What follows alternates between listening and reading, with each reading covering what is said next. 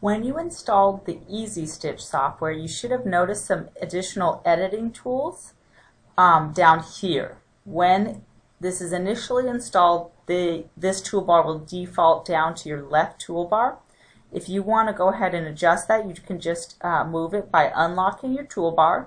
So if I right click here, unlock my toolbar, and then I can physically drag this. I prefer to have it up here personally. These are my Easy Digitize editing tools.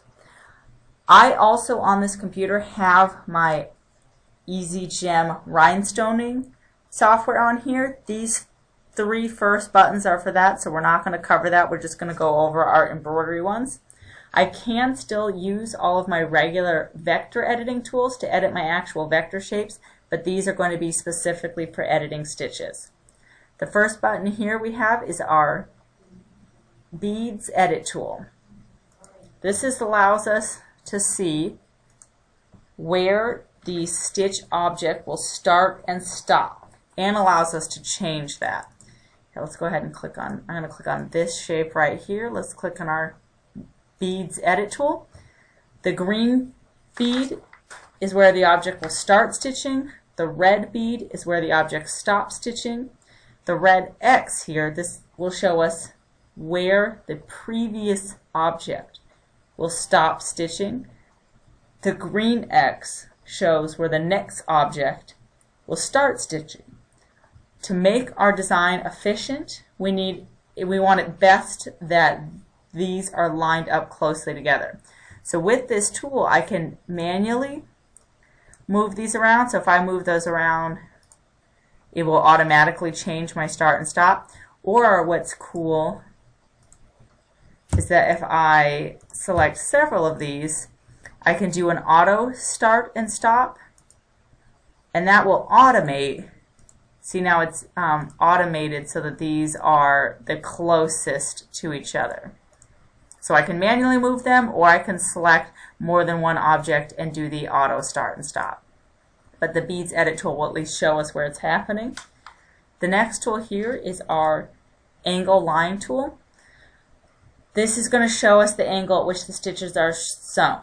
So for complex fills, there's only one angle line.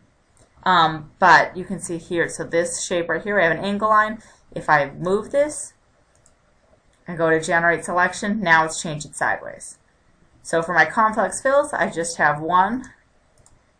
But for my auto satin paths, which is like my black outline shape here, I have lots because there's varying angles. So this is where I can move them all. If I want to delete one, I just hold down my Shift button and click on one of these beads and it will go away. If I want to add one, I just hover over my vector line, which gives me this plus sign, and I can click and drag it over to my other side and let go. Let's go ahead and generate that. Next is our Slice Lines tool. This is for breaking up our satin stitch object. The auto satin stitch will automatically add these slice lines and angle lines, but here's where you can edit if you need to. If you move the slice lining tools, you can just pick up a bead and move them around, clicking and dragging.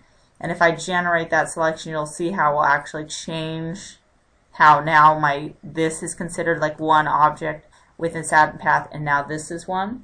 If I want to delete it, same thing, hold down my Shift and it will delete. If I want to add one, just hover over here where I get a plus sign and drag it over. Let's go ahead and get that back set. There we go. Our next tool here is our Edit Text tool. That is for our text. So let's go ahead and lay down our text. I'll need a vector line. If I go ahead and choose my Bezier tool, then I can click once, hold down Control button, click again, that gets us a flat line. I can edit that, like I'm going to go ahead and add a curve to this and I want to add a curve, there we go. Let's curve it down and add text to it by clicking on text. So here's my text. You can see that now that it's on a curve that these are jumbled up together. They're like too closely pushed together. If I click on my Edit Text tool, it puts these yellow beads underneath it, so I can just move every bead letter by letter. So this is how I can get appropriate gapping here.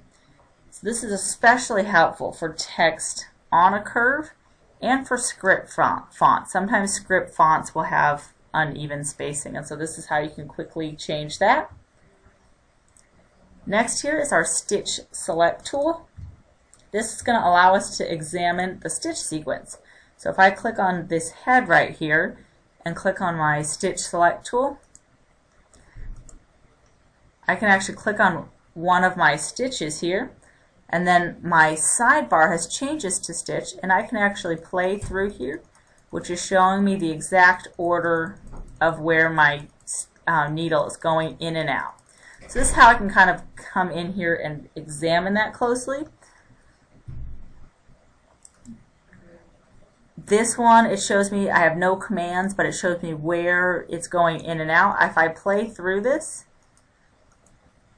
here, let's go backwards. I'm playing through. You can see my plus sign is right here. It's going back and forth in this eyeball.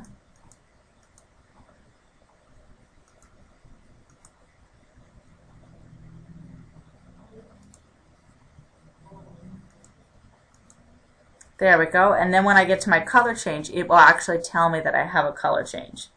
This is also where I can delete stitches if I want to, and I can also apply commands if I need to manually apply a command here. Last here we have our Start Stop tool. Let's go ahead and zoom out a little bit on here. The Start Stop tool allows you to choose where the design will start and stop. The start point is especially important because it shows the operator where to line up the design on the product. The default is to have it centered on both the start and stop. That is the most common way to line up your design. However, in some cases you may want to change that, and you can here. You can set it up to start and stop in the same place, which is on the one location, or you can have it start and stop in different places by selecting on the two locations. If you have your design set on one location, the start and stops are displayed as a stoplight. So we have it on the center right here. If we have our design set on two locations, the start is represented by a green stoplight, and the stop is represented by a red stoplight.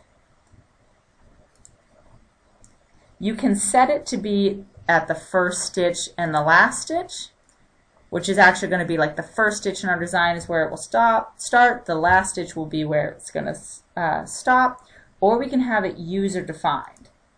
If you choose user defined, then hit OK, and then you can place your first stitch by clicking. So the first place that I click is going to be where my start location is, and then the second place I click is going to be where my stop place is. See, so here's my start, here's my stop. If I was selected on one location, I would only need to click once to set both the start and stop place. While a center start and stop is most common, there could be cases where you want to line up your design with a particular part of the garment, like a pocket, and be able to choose where your machine will start to stitch, and that can be very helpful. And so you would do that in here.